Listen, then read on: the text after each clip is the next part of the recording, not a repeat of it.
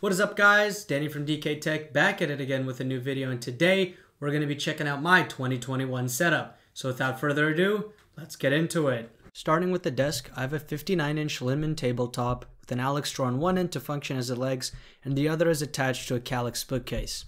This setup is just perfect for me since I don't really have a large room, and having the bookcase and drawers help a lot with keeping things organized and out of the way so I can at least try to have a clean workspace most of the time. You're probably going to be asking why my tabletop and drawer don't match the shelf. And that's simply because IKEA didn't have a matching set at the time, so I just went with what they had because I didn't want to come back. Quickly going over to my chair, I have the Herman Miller Aeron. I was able to buy two of these for $400 total, and I sold one of them the next day for $400, so essentially I got a free Aeron. This one's older and not in the most perfect condition, but it's still super comfortable and has no mechanical issues.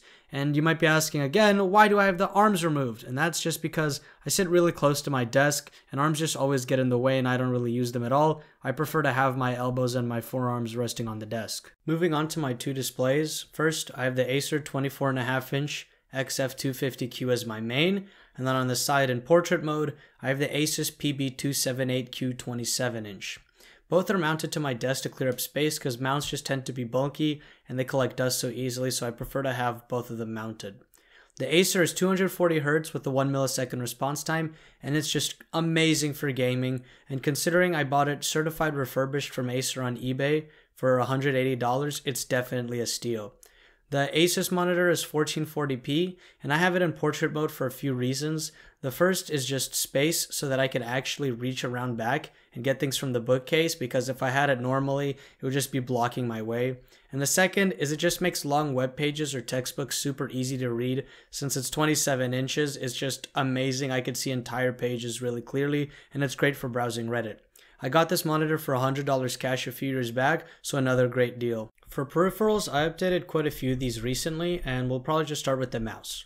I have the Razer Viper Ultimate, and I've tried so many mice. This just is definitely the best blend between being light, being wireless, and having just a great shape. For my keyboard, I have a mostly custom build. I have the Clueboard 66 with Zelios 65-gram switches, and for the keycaps, I kept it simple with the GMK white on black. And as well, I have a few artisans. This is really the perfect board for me, and I really love the 65% form factor, as it's really the smallest you can get while still being very functional for everyday use. And since I know a few people might ask, here's a little sound test.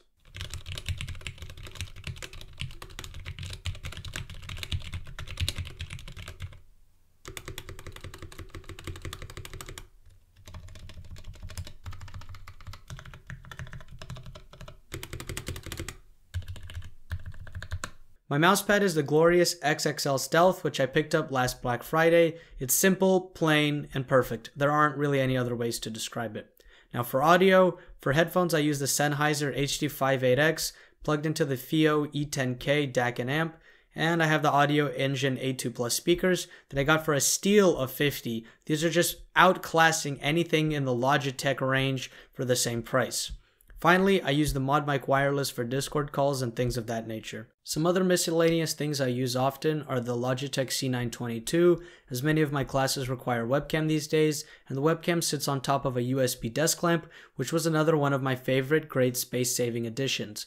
I also have this wireless mechanical numpad that I use for Discord and to control my music in Fubar 2000 because I don't want to pay for Spotify Premium. My PC has been through quite a few iterations since I last made a video on it, but to go over my current specs, I have a 9700K, 32GB of 3200 MHz RAM from Crucial, an NZXT X53, an Asrock Z390 Gaming Phantom Mini ITX motherboard, that's a mouthful, two SSDs, one being a 256GB M.2 and another 2TB M.2 drive, an EVGA 1080 Ti SC Black Edition, a Corsair SF600 power supply, and two slim Noctua fans as intake for the GPU. All of this is housed in the magnificent N-Case M1. I really love the small form factor of this case. It's just perfect in every way, and I definitely cannot go back to normal ATX cases.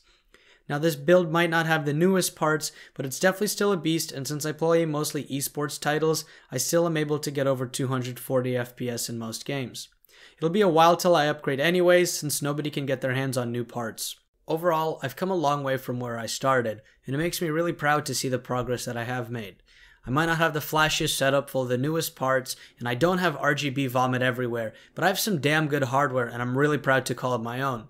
I'll try to link and organize as much of the things I showed in the video down below in the description if you're interested in checking them out. So that's it guys, thanks for stopping by. Don't forget to like, comment, and subscribe.